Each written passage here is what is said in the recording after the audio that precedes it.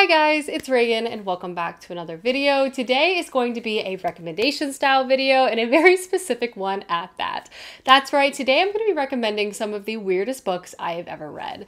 Now, to be honest, I love a weird book. I love a strange setting, a strange atmosphere, a strange writing style. I love to be surprised by the plot and the direction of the story, and I would say all of these books really fit the bill. I have a mix here of fantasy, speculative fiction, and just regular literary fiction. But before we dive into the recommendations themselves, first a word from this video's sponsor, which is Casetify. I'm so excited to be working with Casetify. Not only did they send me this very exciting package I'm so looking forward to unbox with y'all, but I am in dire need of a new phone case. Mine is quite literally falling apart. I keep finding like bits of it all around my house, so this sponsorship could not come at a better time, especially because Casetify is known as the world's most popular tech accessory brand, known for their protective cases and their global collaboration. So let's go ahead and open this up and see the incredible cases that are now entering my life. First and foremost, they sent me, and I will do a close-up, a phone charm, and it's a bunch of little mushrooms. I am quite literally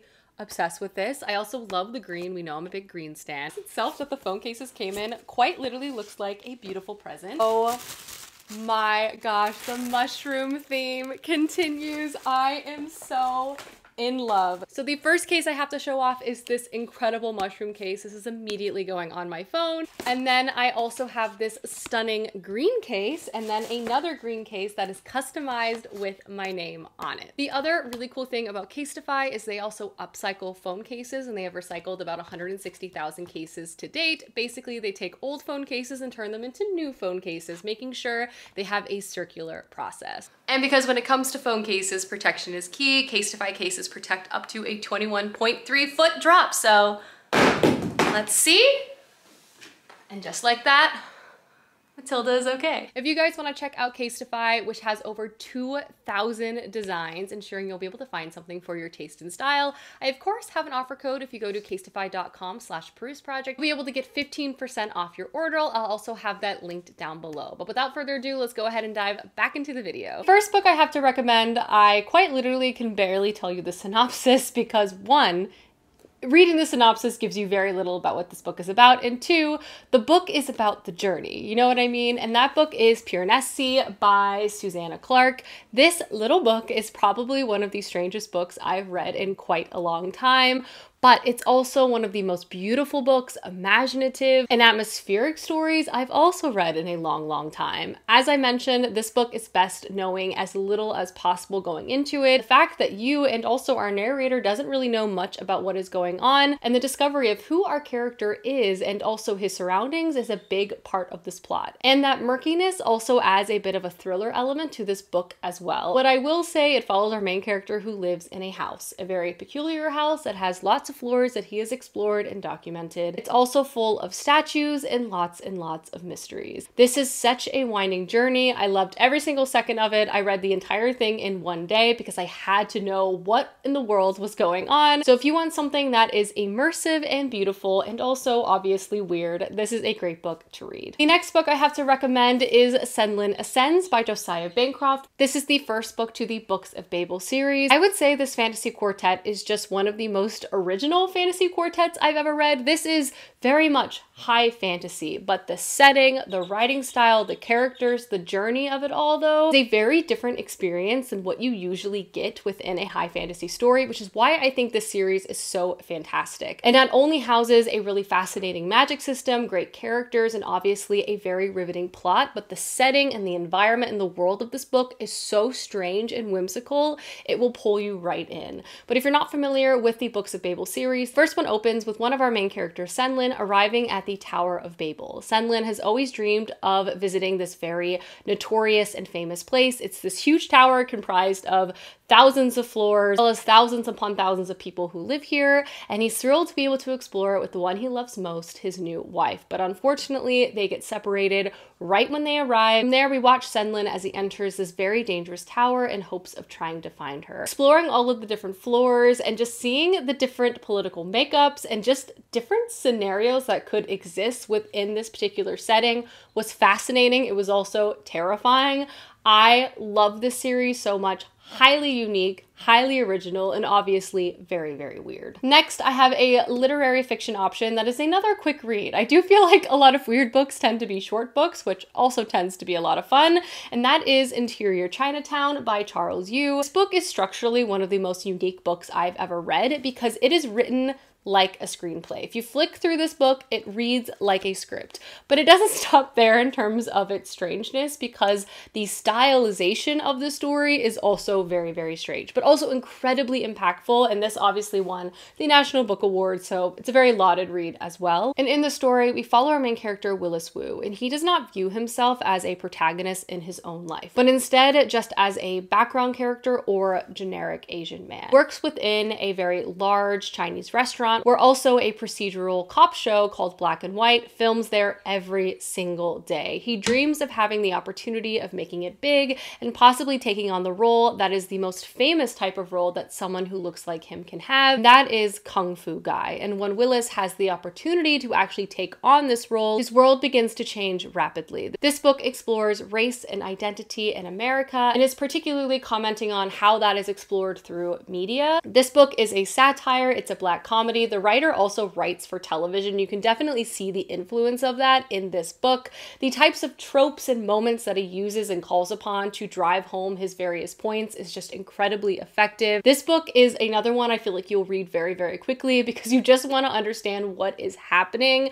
Another very strange book, but I would say like across the board, how it's written, the concept, the structure of the tale itself, so weird, but so good. I wasn't going to talk about Bunny by Mona Awad. This is a horror, literary fiction, dark academia-esque tale. It has a lot of genre tags for a good reason because it is a strange cocktail that honestly feels like an A24 movie in a book. This is just a ride from beginning to end. The book is set at Warren University and follows a very small cohort of graduate student writers and their very prestigious like poetry writers program. In the story, we follow our main character, Samantha. She feels very alone and very othered within this program because all of the other women that are a part of it are part of this very strange group called the Bunnies. And they basically are like this hyper feminine, very Heather-esque sort of clique. They call each other Bunny, and she despises them until one day they invite her to come to one of their study groups. And so begins an absolute spiral of an experience. This book is gory. It is strange. It is also very, very shocking. I also feel like the twists and turns, the whole thing felt almost a little camp in a way that I really, really enjoyed. It had a lot to say, I think, about like femininity and just the general psyche, which I appreciated, but I also like put all of that aside, just found this book to be fascinating and I could not put it down.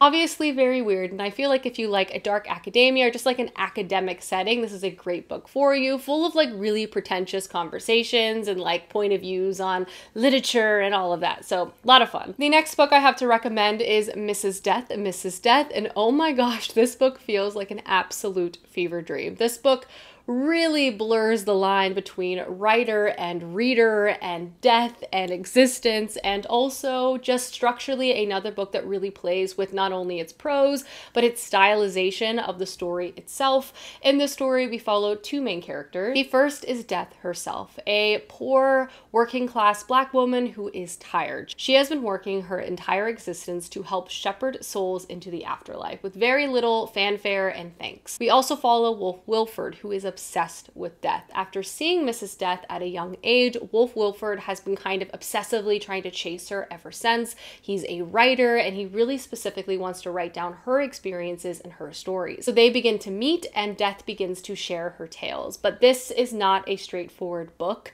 The obsession and the frenzy and the pursuit, first from Wolf Wilford as a writer, is very much center stage in this tale, but also his obsession with death. And again, the lines begin to blur between the two characters. We are constantly shifting from first Wolf's point of view to then tales from Death's past to strange conversations. You begin to lose your sense of time and place, but you do begin to feel like this sort of frenzy throughout the entire reading experience.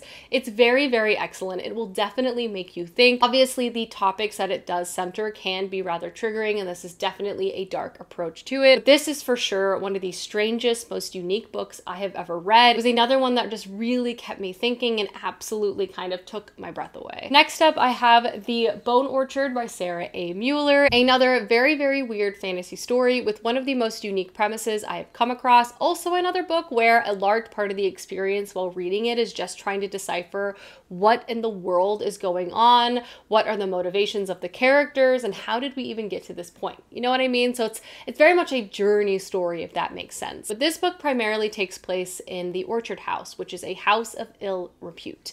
In it, we follow the points of views of a variety of women who work here, but predominantly one woman named Charm. Charm is not only the madam of the Orchard House, but also the emperor's personal concubine. And at the beginning of the story, the emperor calls Charm to his bedside to tell her that he is dying and one of his terrible sons is responsible for it. And now it's up to Charm, due to a sworn magical binding, to basically solve his murder and also pick who is going to take the throne next. A concubine is basically thrown headfirst into the center of politics.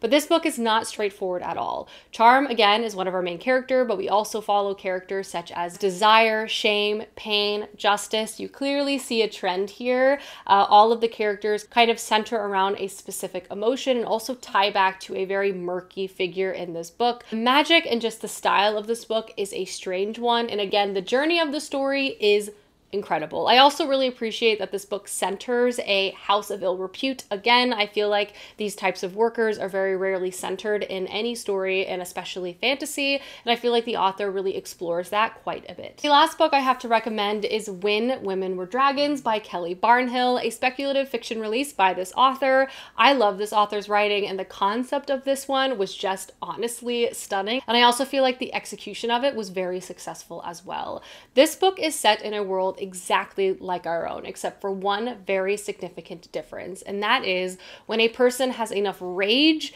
anger, fear, they can magically transform themselves into a dragon. And specifically, the people who often transform themselves into dragons are women due to very obvious circumstances throughout the course of history. This has been kept very quiet for a long time, but there was one event of mass dragoning that was so large that society could no longer kind of turn a blind eye to the situation. That mass dragoning happened in 1955. And in this book, we follow our main character, Alex, who is a young girl kind of growing up in the aftermath of this mass dragoning, and she also loses someone to it. Her aunt, who she was very, very close to. Her aunt was also more boisterous, loud, and had kind of a stronger personality, and her mother, though, decided to stay behind. This book documents a large portion of Alex's life. It's kind of written like a diary, kind of like a biography, but intermixed, there's all these really interesting like scientific articles and just research into what mass dragoning is, the political response to mass dragoning, just general outcry to mass dragoning.